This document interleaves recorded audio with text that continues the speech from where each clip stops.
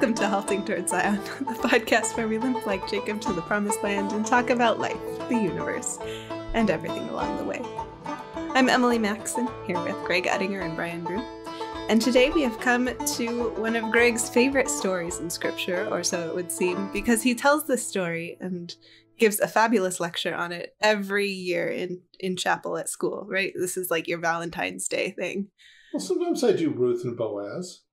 Oh, really? Okay. Yeah. I don't remember that one as much. You were there one year. Yeah.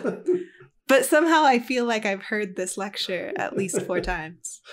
You probably have. Even in that 1 year.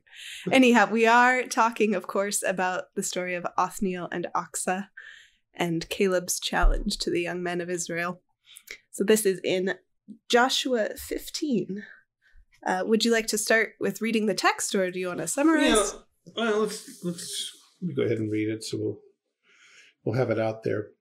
I'm actually going to back up a little before their story so that we can remember a little bit about Caleb. This is verse 13. And unto Caleb, the son of Jephunneh, he, that is Joshua, gave a part among the children of Judah, according to the commandment of the Lord, to Joshua, even the city of Arba, the father of Anak, which city is Hebron. And Caleb drove thence the 3 sons of Anak, Sheshai, and Ahiman, and Talmai, the children of Anak. These were giants.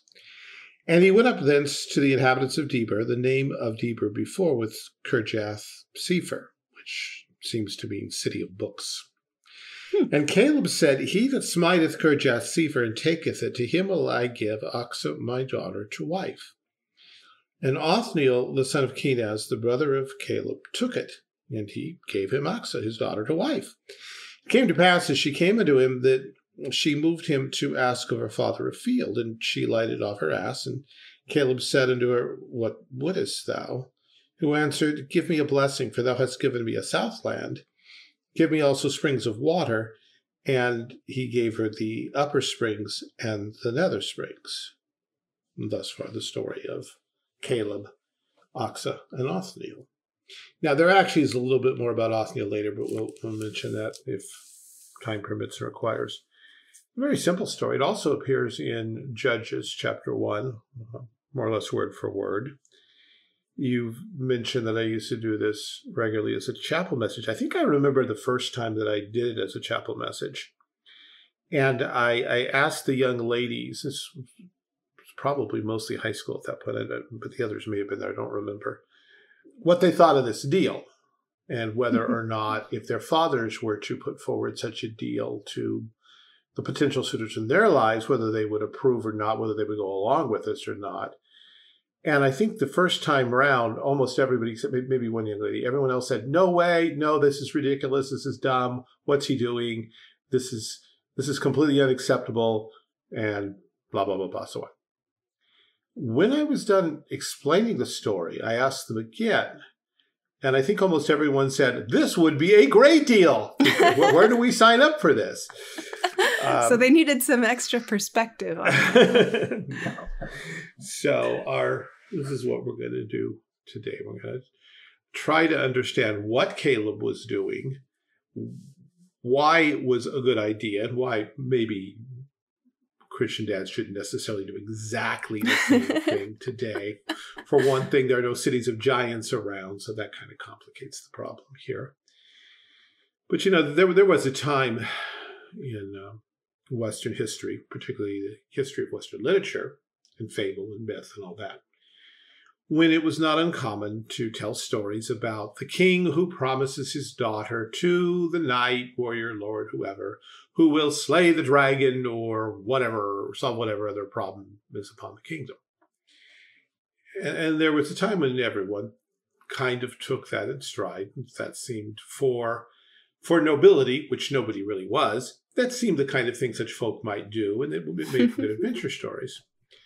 And then we get to the 50s, 60s, and 70s, actually even earlier, and we begin to get Disney films about princesses waiting for their prince to come.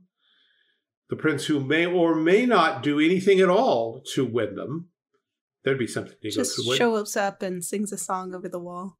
Yeah, gives her a kiss when she's dead, dances with her until she loses a shoe.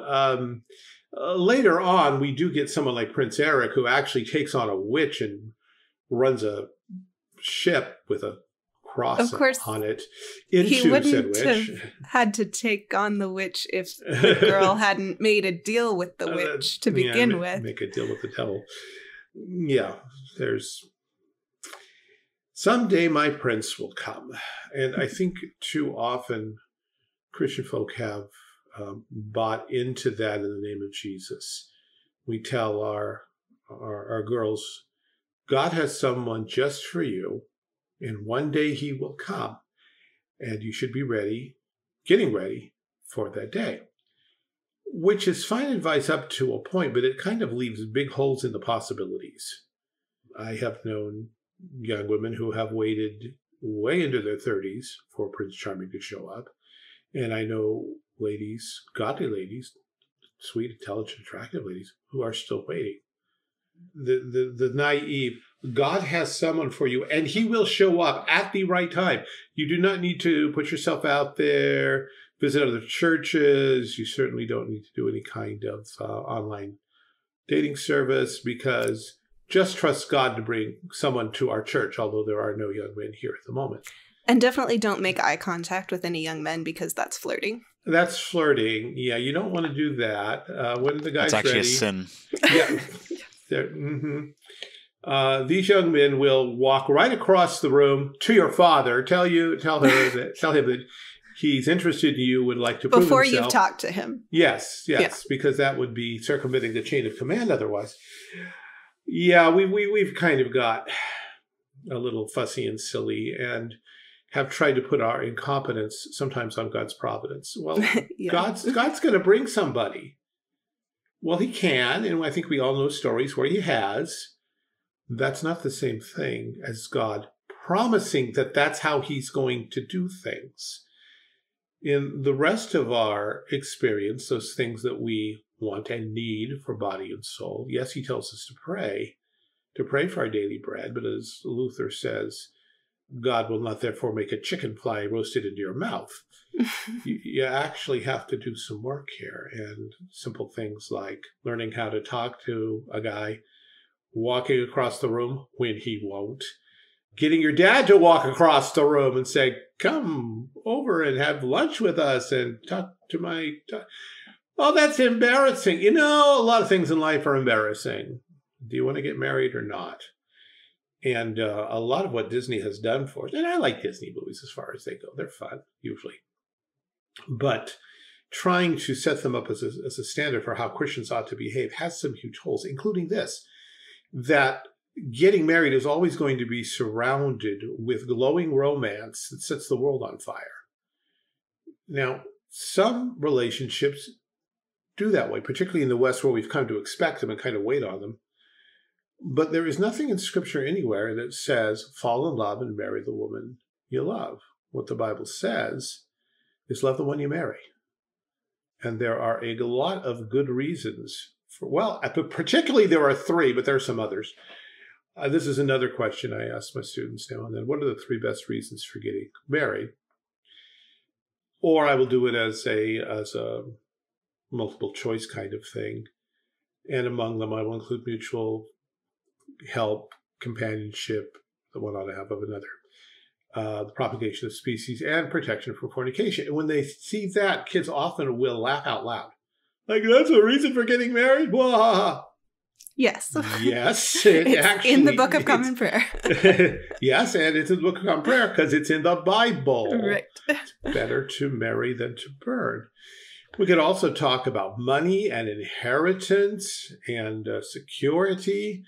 And some of Jane Austen's characters were not completely out to lunch when they thought about such things.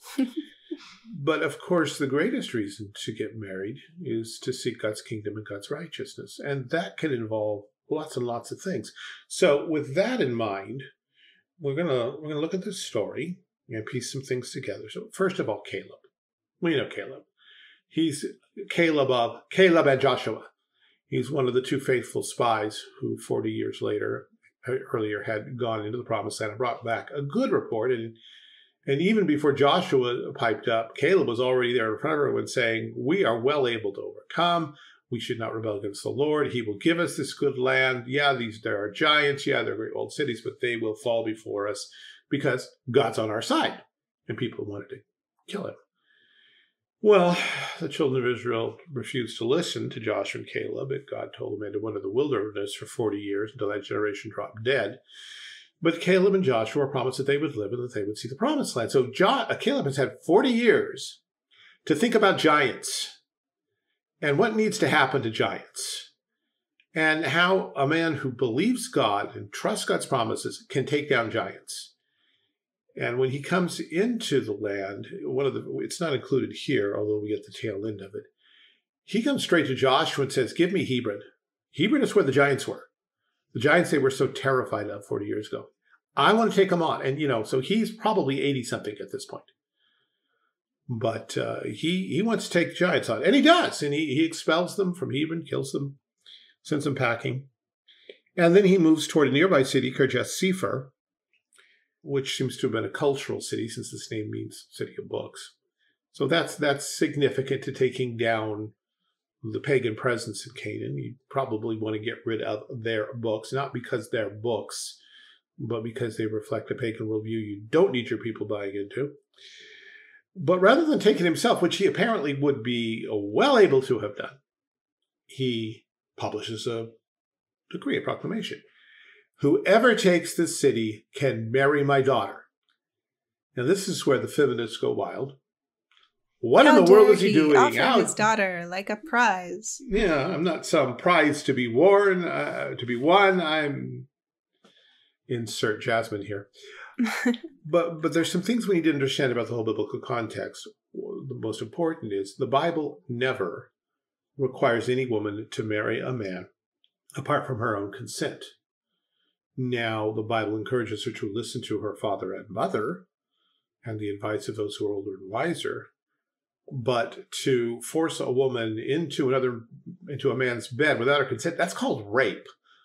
And the Bible is absolutely opposed to that. We have the one place where this comes to the fore is when Isaac's servant, or Abraham's servant, Eliezer, has gone and has found Rebekah and wants to leave right away. And her family says, well, let us ask the maiden, do you want to go with this man?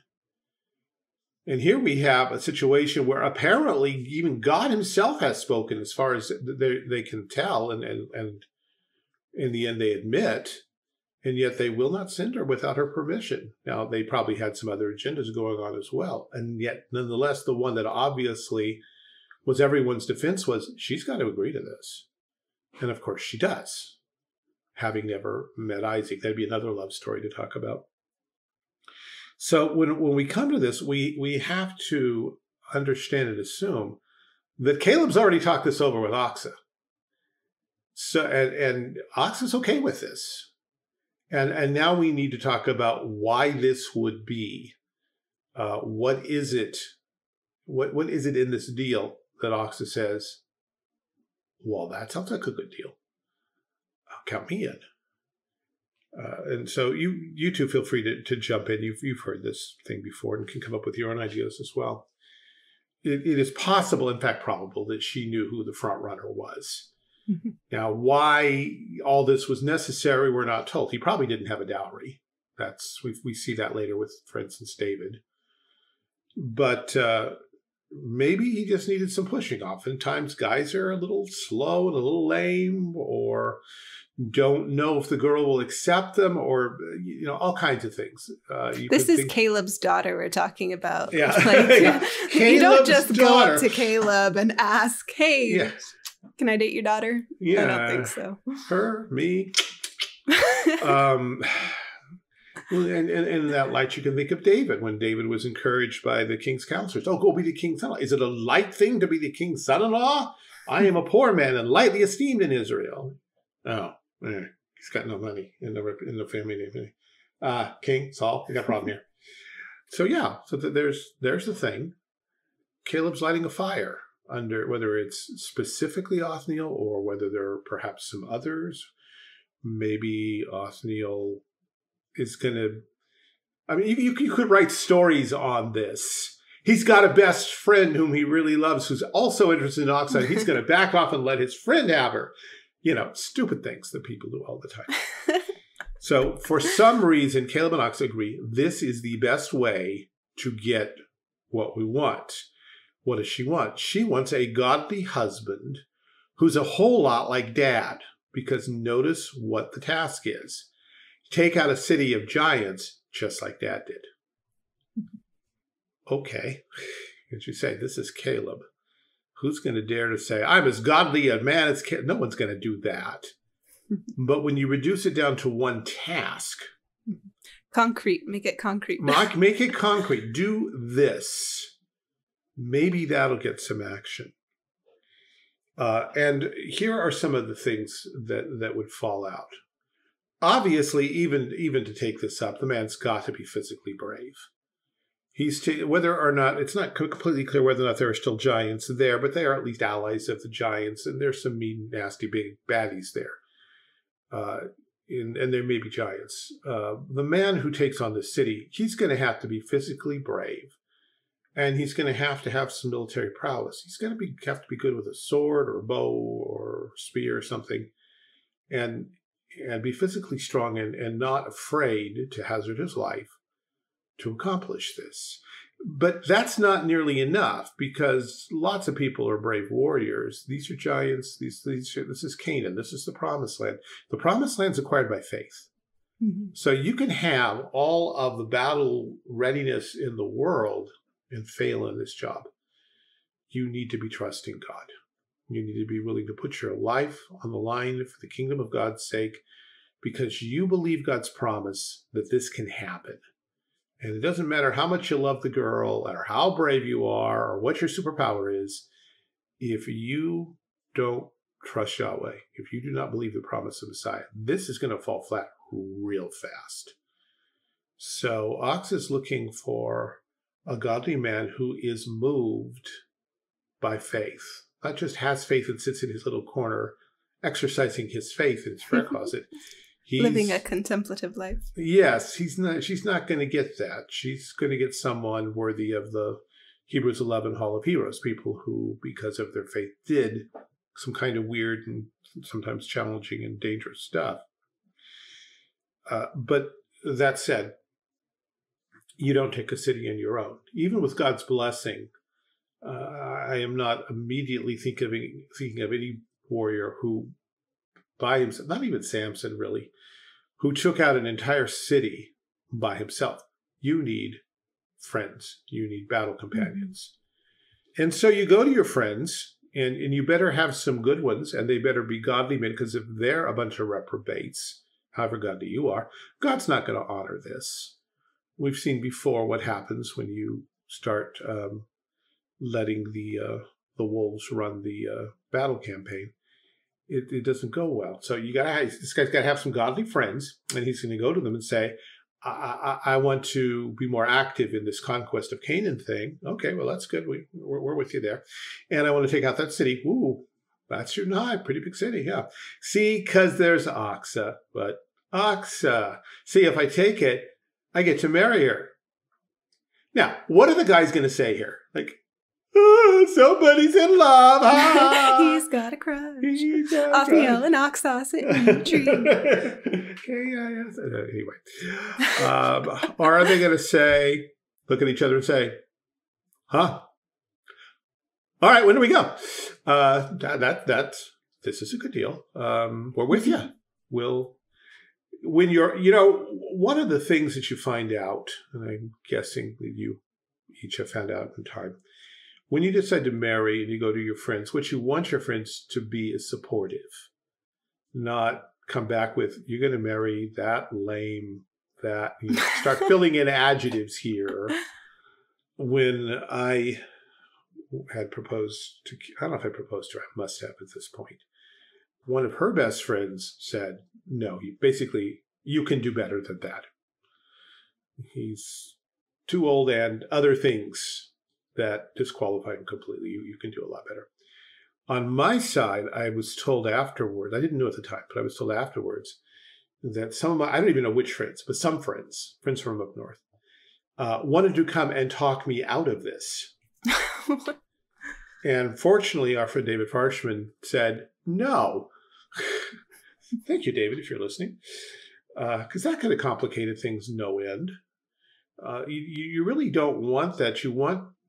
And you don't want your friends just humoring you. Okay, well, he's made up his mind. We let us a smile. That great. Is also a danger. Yeah. You want your friends to honestly be able to say, that is a great choice. She's, a little above your league, but okay, you got her. Good move there. And so this is what Achsah is going to get. She's going to get her true love is going to have a bunch of godly guys as friends who themselves are warriors, who themselves are moved by faith, and who think that she's worth this, at least for Othniel, if not for themselves. They may not want to fight for her, but they think that she and Othniel are a great match, and they're willing to put their lives on the line to support this wedding. Now, think about that. That means friendship means a lot after the wedding, too. After the wedding, because they put their lives on the line and they see Othniel going a little cold or careless in his relationship. They're going to be in his face. Hey, we fought giants for this. Yeah, we fought giants for this. You remember White Christmas? This is a real detour. Danny Kaye's character is always rubbing the place where he got injured, saving. Yes, he broke his arm, saving Bing Crosby's character's life. And so every time something comes, well, it's not like I ever did anything for it. They're going to be pulling that kind of routine, or probably even more forcefully. We risk our lives for you and for this girl, for this marriage. You're not pulling this garbage. You get back in there and you make up to her and you make this thing work. And Achsah will understand this. Oh, these are the kind of, I'm not just getting a husband.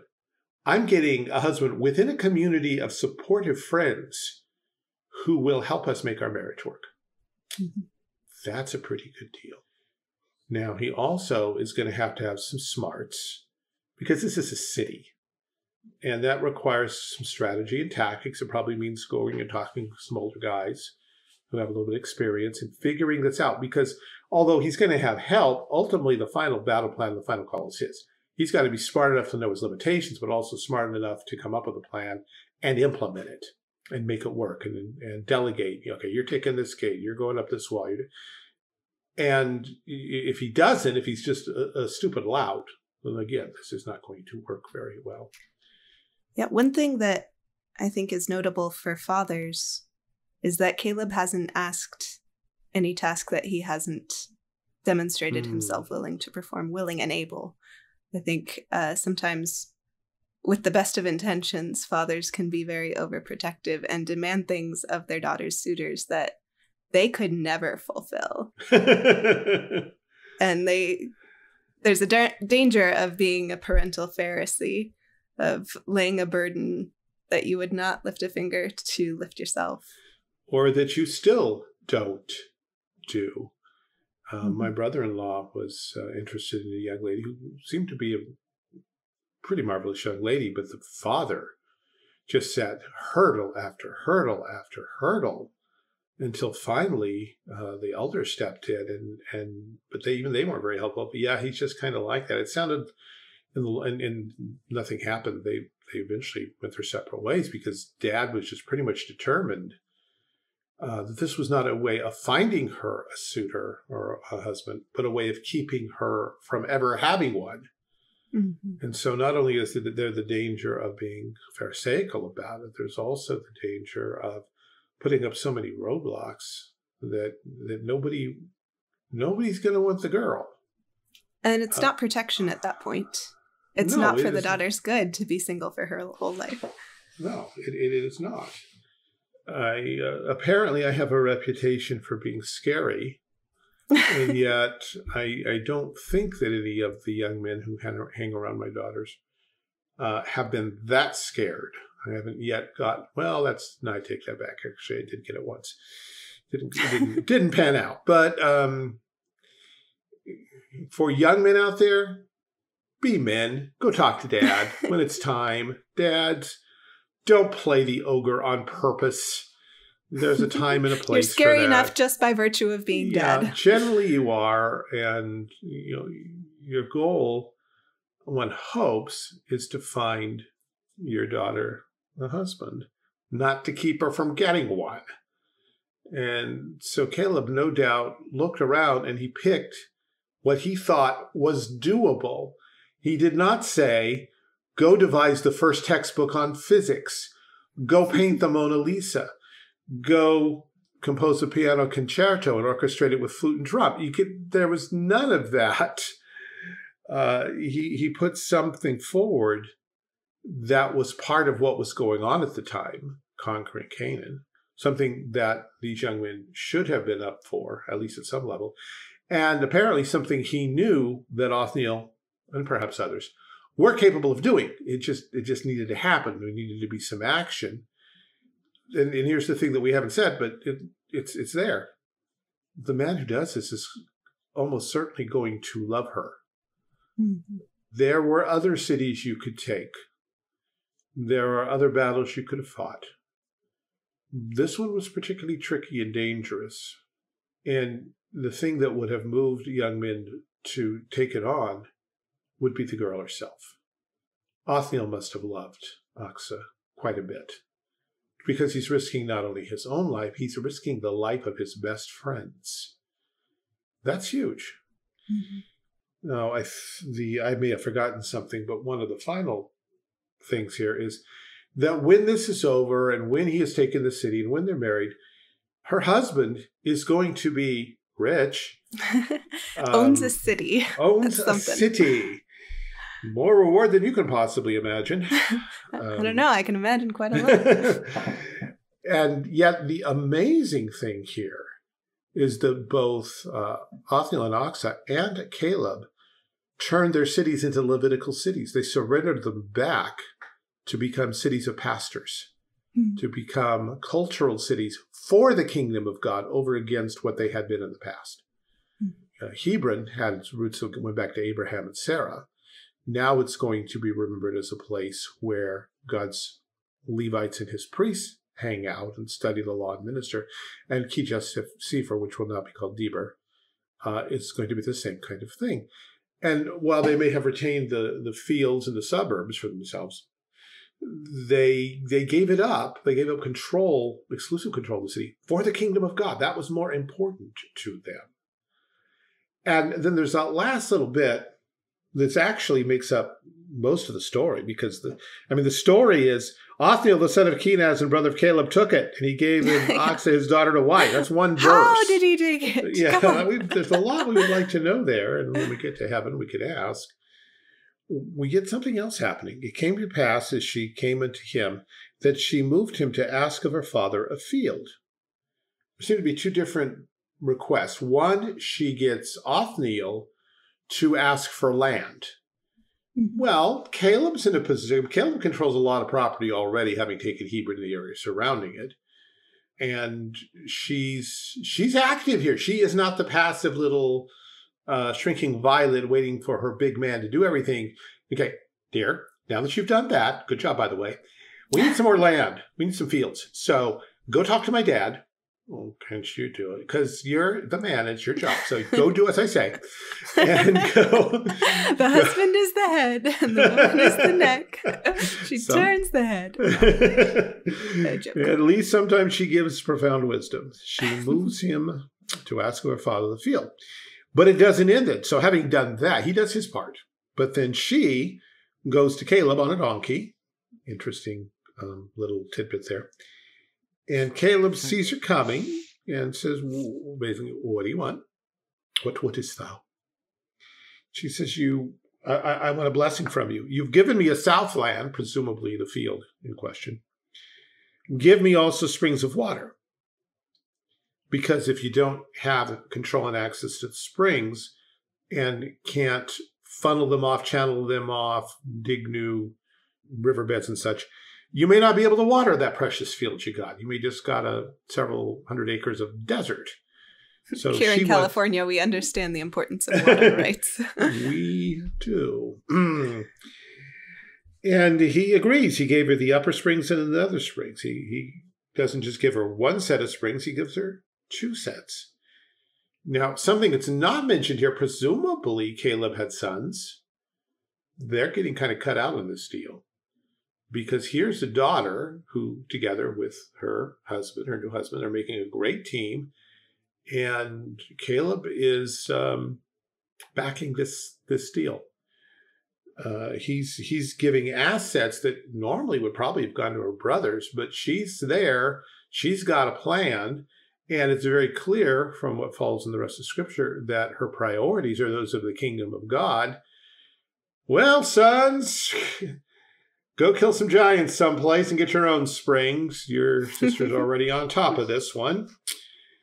I said earlier, there is one other thing, because Othniel shows up again.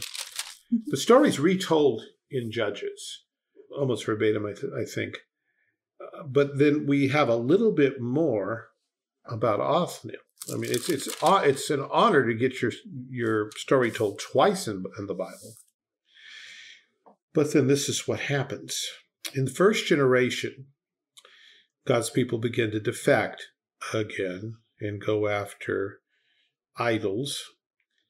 And verse 8 of chapter 3, therefore the anger of the Lord was hot against Israel, and he sold them into the hand of Cushan-Rishathaim, king of Mesopotamia. The children of Israel served Cushan-Rishathaim 8 years. And when the children of Israel cried unto the Lord raised up a deliverer to the children of Israel, who delivered them, even Othniel, the son of Kenaz, Caleb's younger brother. And the Spirit of the Lord came upon him, and he judged Israel and went out to war. And the Lord delivered Cushan-Rishathaim, king of Mesopotamia, into his hand, and his hand prevailed against Cushan-Rishathaim, and the land had rest 40 years. And Othniel, the son of Kenaz, died. So, when Israel defected, and God sent a conqueror, this Mesopotamian or Babylonian or Syrian king, Aram-Naharaim, so I guess Syrian. He oppresses Israel for 8 years, and this is one of those rare times when Israel, it only takes 8 years for them to get this one. We should repent. And they do. And when God looks around for a deliverer, there's Othniel, and he's clothed with the Spirit of God. He goes out, he judges Israel. It's the first of the judges after Joshua's death. And he proves a great warrior, rescuing, saving God's people from their temporal oppressors and establishing peace in the land for 40 years, not unlike David and Solomon. So we can step back for this just a second. And we're all fond of biblical theology and biblical imagery. We have an anointed judge who defeats God's enemy and brings rest to God's people. Can we say type of Christ? That part's not hard. But now we look back and say, and the first thing he did was to win a bride. A bride who then moves him to ask for land, and herself beseeches the Father for living water. So very solid images of Christ, and thus not only because of the character of this marriage, but particularly because of its Christological significance. We get the story twice. So we come back to, should Christian fathers set such tests? Well, we don't got no giants. We don't have a temporal promised land. And right now, most of the battles that we need to fight don't involve swords or even AK-47s. But the idea of a daughter and a father agreeing on what's important in her spouse is always scriptural.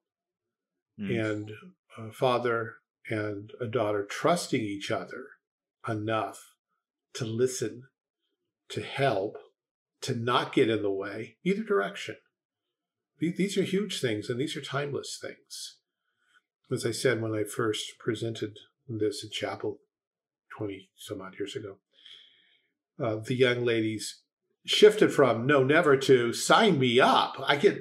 That's the one thing I said, there is one thing that she wasn't guaranteed of, unless of course she knew for sure who was going to win. There's no description. There's no guarantee that he would be good looking or whatever standard young ladies play. I'm always told, oh, girls don't care about the looks.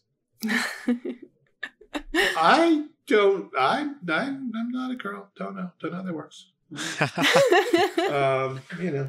No cute and sensitive and have a nice looking backside is more or less what I do. I don't know such things. But there are elements of character that I've seen as my own daughters have looked over young men, and some of my former female students have shared their concerns.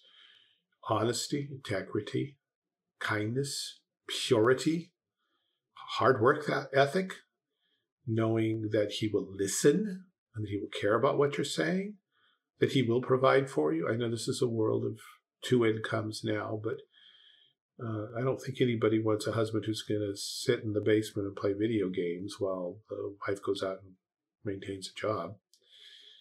And by the way, for the record, and after the marriage, I saw situations where young men, having achieved the girl, having won her, having married her, then went into the basement to play or whatever, to play video games and left her alone at night after night. This is unconscionable. This is ridiculous. This is not the character of a godly husband. So there are things that, and Emily, feel free to jump in any place here. There are things that a godly woman should want. And women I know are in the habit of making a list. I know this because they tell me this. And sometimes those lists are very wise, and sometimes they're not. I know one young lady whose name you would probably recognize if I said it, but I won't, who had a very particular list. She was very well educated, had her own view of what someone who would be a good husband for her would be like. And she married someone, she said in the end, who met none of the things that I wanted, but was everything that I needed. And that's pretty good. What she found was a godly husband who loved her and would lay down his life for her. And that's what's going on with Othniel. He loves her and gives himself for her, like Jesus. And when your wife can look at you and say, you remind me of Jesus, that's terrifying and yet in some ways a little comforting. Of course, it's terrifying yet, okay, so now I have to live up to that for the rest of my life. Holy estate not to be entered lightly. Yeah, before I was married, I knew the text that we should love our wives and lay down our lives for our wife as Jesus did for the church. And I knew that would happen now and then. What I did not understand was that is a daily dying to self. That's not something you do now and then. That's something you get up and you do every day. This is what God calls us to. And we're not going to be perfect because we're sinners. And this is why marriages have to be founded on faith in Jesus, not on romantic love. Romantic love will come. In fact, romantic love is commanded. There are things in Proverbs, like Solomon and in Ecclesiastes, Solomon should know. He wrote all three of those books, that involve physical excitement over the one you love. And it's not simply as well, you may get this someday. It's something that's commanded, but it's commanded in the one you marry. So it's something you work on, something that both parties work on.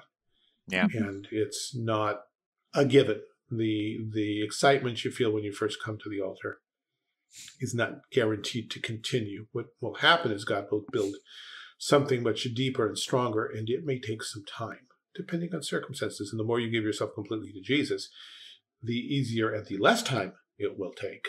But it is an active part of our sanctification. It's not a sacrament as Rome would have it. But it puts you through a lot that sends you back to Jesus again and again. Lord willing, sends you back together to Jesus. And that builds the love and the romance. Other thoughts, either of you or both of you? That just kind of reminds me, I think I've mentioned this exact quote before. There's a female comedian who talks about like the ways that men and women both start to feel attraction for the people that they, are end up dating or getting married to. And it's like, the first one is like, you will never hear a man be honest. Like, he could be marrying a gargoyle and you will never hear him be like, oh, Jessica? Yeah, sorry. I was just thinking about her smile. You're never going to hear it. It's like, it's always like, she is the light of my life. She is beautiful. She is my queen, the North Star, the greatest beauty in the world. And meanwhile, women will just be blatantly honest. And they're like, oh, Tom? Yeah, he's no Brad Pitt. And Todd will be the first guy to be like, I'm not an attractive man.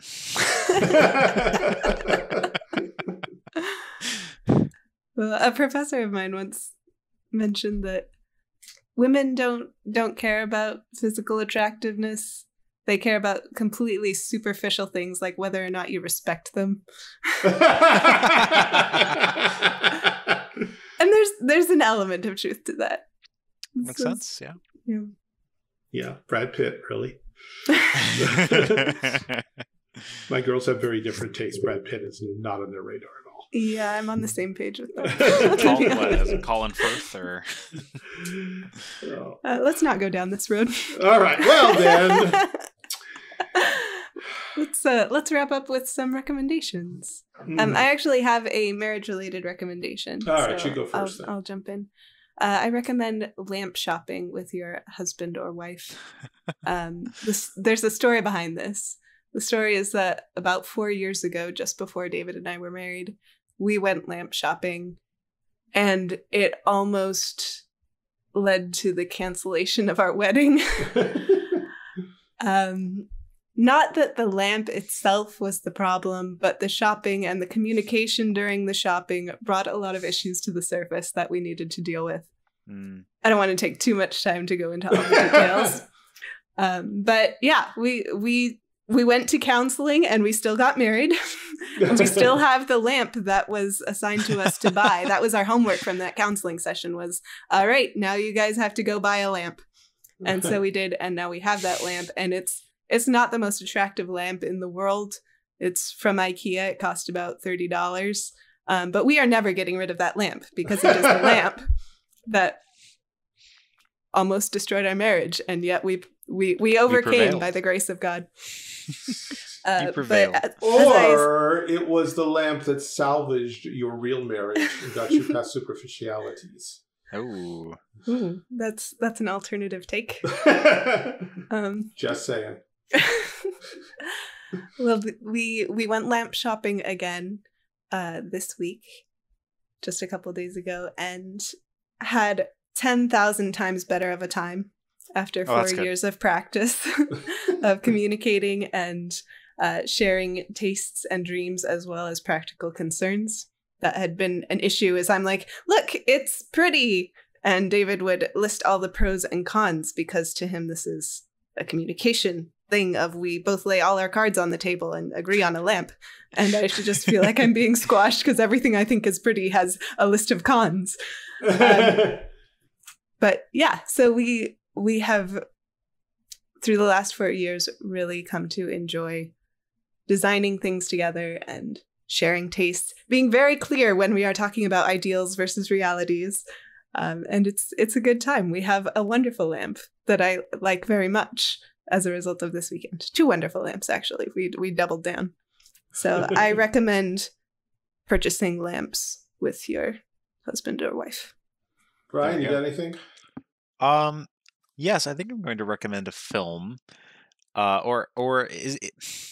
It's more like anti-recommending a film. Oh no! You recommend not watching it? No, here's the thing. I recommend watching it with many caveats. No. And I don't think any of the reasons for watching it are, you will necessarily enjoy this. So there's a movie that just came out. I was actually very excited about it. before I went into the theaters and actually watched it. It is a film by David Lowery. It's an adaptation of Sir Gawain and the Green Knight. I heard Ooh. about this. It is I'm very interested to hear your thoughts. I can give you more thoughts when we're done recording, but the short and skinny of it is a very art film take on what should be a straightforward mythical retelling.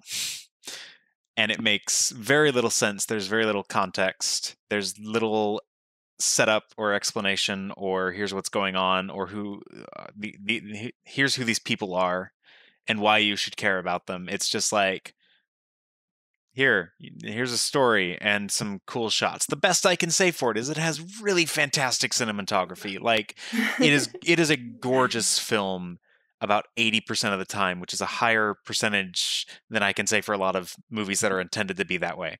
But it's very, very odd. There's like, it's just, I don't know. I feel like you need to be a classicist in some sense to adapt something that is classic.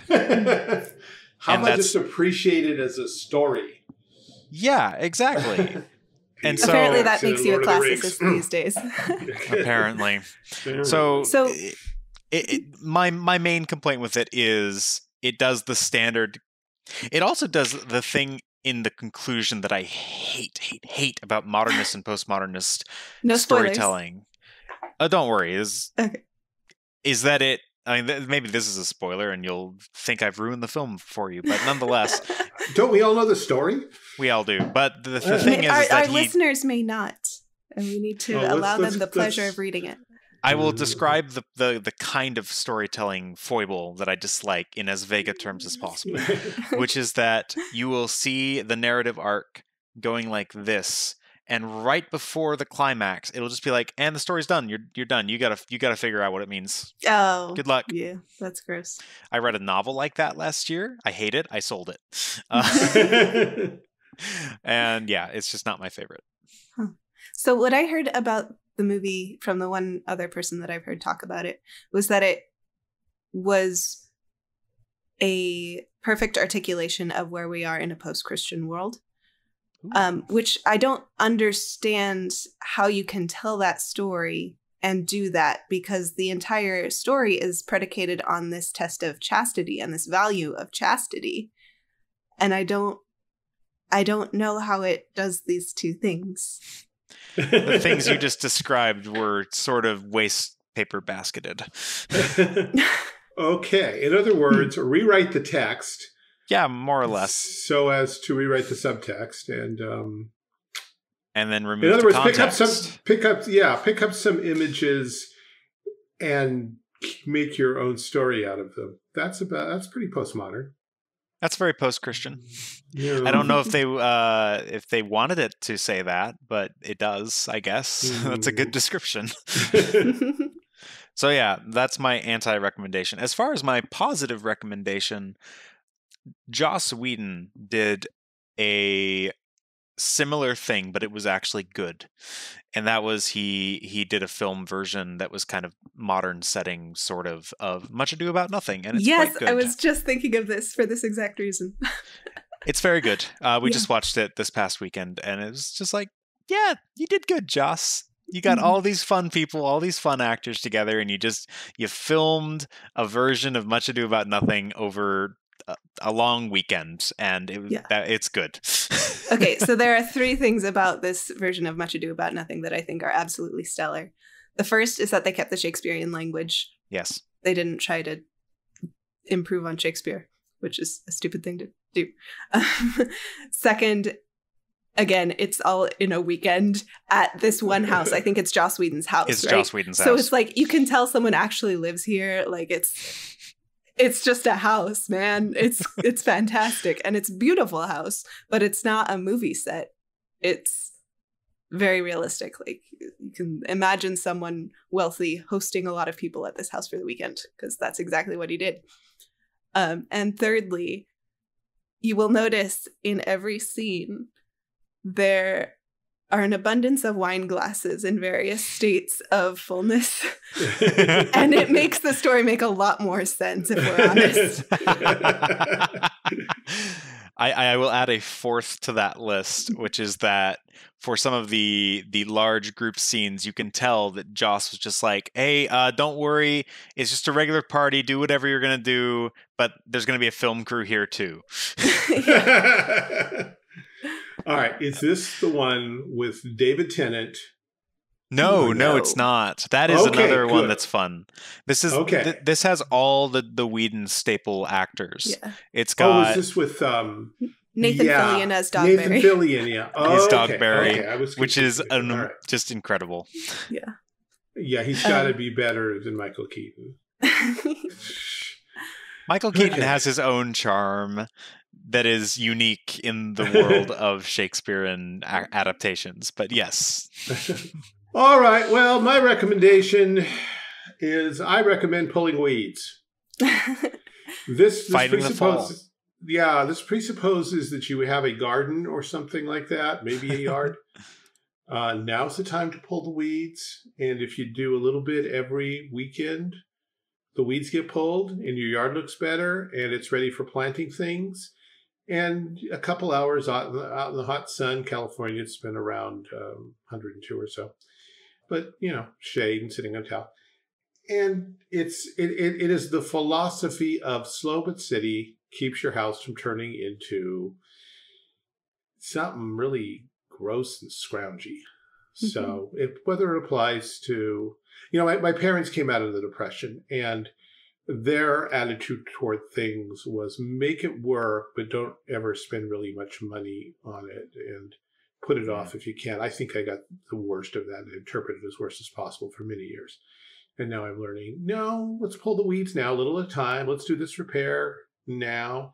Not too long ago, we spent $1,000 just on plumbing. And most of it was, dear plumber friend, his daughter, been one of my students, would you come and all of these faucets that are getting old and one day will break and there will be no way of fixing them. First, fix them, but first you're going to have to fix the cutoff valve so you actually can turn the water off in our house.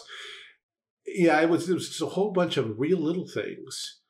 But it was that stay on top of things, keep things fixed, don't wait until everything mounts up and it's going to cost you $10,000 to fix things.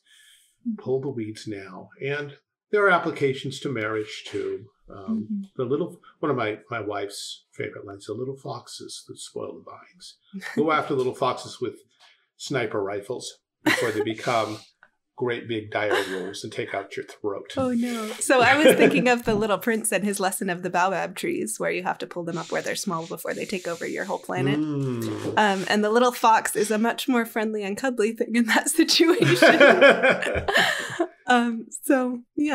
Don't shoot the Little Prince's friend fox with your sniper rifle. Okay.